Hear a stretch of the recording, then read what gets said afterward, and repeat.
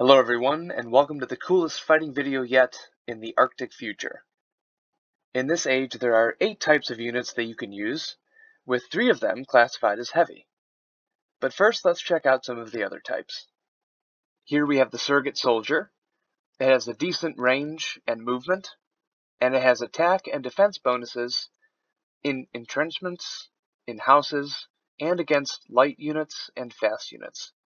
It has 2 skills, the first being Dug In, which we've seen before, which allows it to gain a defense bonus if the attacker is more than 2 spaces away.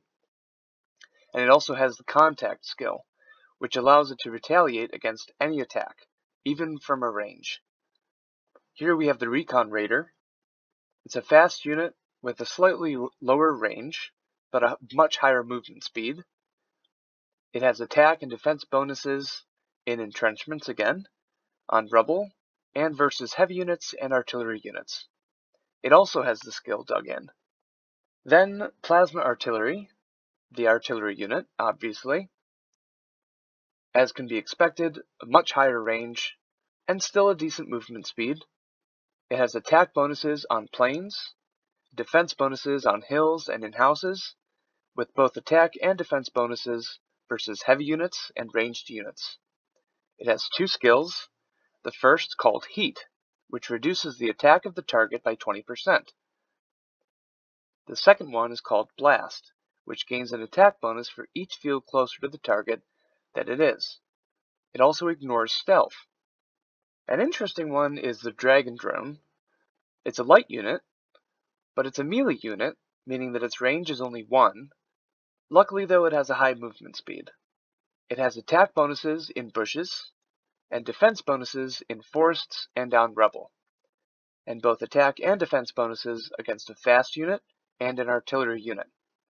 It also has 2 skills, the first one being Flying, which means that it can't be attacked by artillery units, and it ignores terrain when moving, and the second being Dragon Breath, which attacks a row of enemies up to 2 tiles behind the target enemy without receiving a retaliation.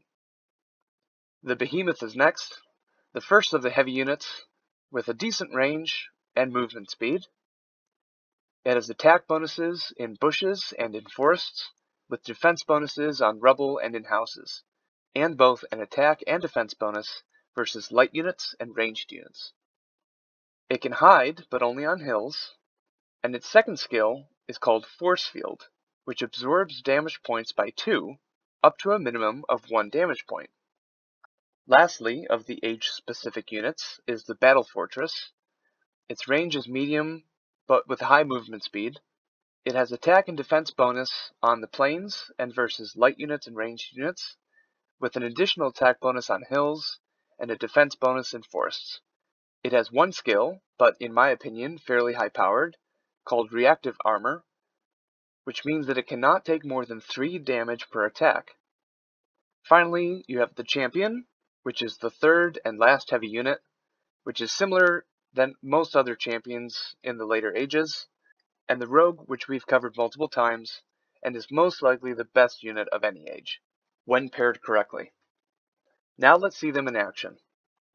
The fast unit goes first, and as you can see, it can move pretty much anywhere around the map, and with a decent range, it can attack any of the enemy units. Since it has an attack bonus against heavy units and artillery, those are the units I'll focus on. Since the champion has an attack bonus versus the fast unit, and it's the only one that it can attack, I'll go for that one. Similarly to the fast unit, the artillery unit can hit anything on the map, but since it has an attack bonus versus the heavy unit and a ranged unit, I'll focus on those. Unfortunately, I won't be able to use the dragon skill. And just like that, a decent battle. One thing that I noticed was that even though the Battle Fortress can only take 3 points of damage, the Arctic Orangery skill is still able to double that.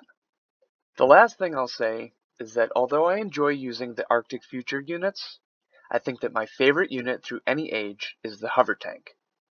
That being said, if you use the Hover Tank against Arctic Future units, the Arctic Orangery skill doesn't work. That's the end of this video. Thanks very much for watching. If you have any comments or questions, feel free to leave them below. If you enjoyed the video and would want to see more, please like and subscribe. And as always, keep on jamming.